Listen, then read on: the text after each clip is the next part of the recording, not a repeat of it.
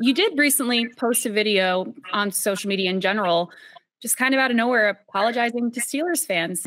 And last I talked to you, you made it very clear that football was in your rear view mirror, and you're focused on boxing now. But what prompted you to make that video and share that with fans? And are you like not necessarily having second thoughts, but starting to, miss football and appreciate that life that you had on the field? I always appreciate football. Like I know exactly the platform and the relationships I built playing football. Like I love football forever. But like you said, I put it in my rear view. I'm happy with my time that I had. The only way I ever come back on the field is if I'm with the Steelers and I'm playing, and that's like so far down the line. Like they got their little thing they got going on. I'll retire Steeler at some point. But right now, I ain't in the midst of retiring. I'm not really tripping about it. I think. Well, hold on. You gotta ask me something. What did you just ask? You just asked me. I was talking about Steelers. What made you, finally want to apologize? What prompted the apology? So what prompted the apology was I was actually what the hell was I doing? I think like I'm like going through like my phone, like my albums is on my phone, and I'm like looking at my fight. So it was like a fight I'm fighting Jalen next or whatever, and I'm like looking. And then there was like another fight I seen before that when I was fighting Uriah, and I was doing all these things. And I was like looking at the crowd. I'm thinking like,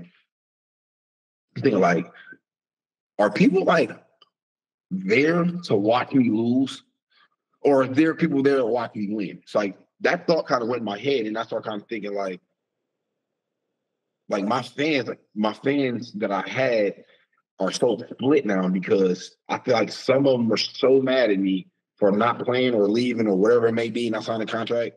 And then others understand why I was doing it and what I was standing for. So I feel like I was like kind of in the split, right?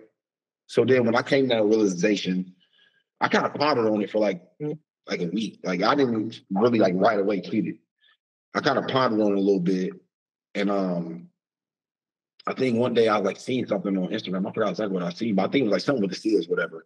And I'm thinking like, man, I just need to apologize to my fans, bro, because it's like they love me. I know they still love me. They're mad at me. They're mad at me, but I know they love me. You know what I'm saying? So I'm like talking to like one of my guys. Oh, that's what it was. I was talking to like one of my actor friends, or whatever. He was like trying to work around this movie. Well, I can't tell you about information on that yet, but it prompted the idea, like, man, I need to apologize to my fans so they'll know when I sat out, it wasn't because I'm mad at y'all or anything that y'all did. It was literally because I'm mad at upstairs. I'm mad at, the owners, the GM. I'm not even mad at the coaches. I'm not mad at my teammates or anything because they didn't do anything to me.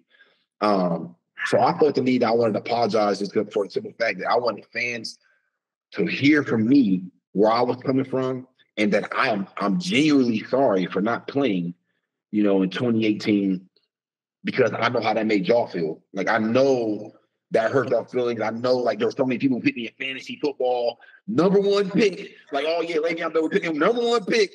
You know what I'm saying? And then for me not to even come, so they lose that whole pick that they could have picked like whoever was crazy at the time, whoever was that another pick they kind of went with. They chose me and I didn't play, and if I had lost a little fantasy league, whatever, and I didn't really understand how big that was for people until now. Like now I'm out of the league and I see how how serious they take fantasy football. So it's like, at the time, I didn't really understand it didn't really resonate to me how hurt they were or how upset I made them. You know what I'm saying?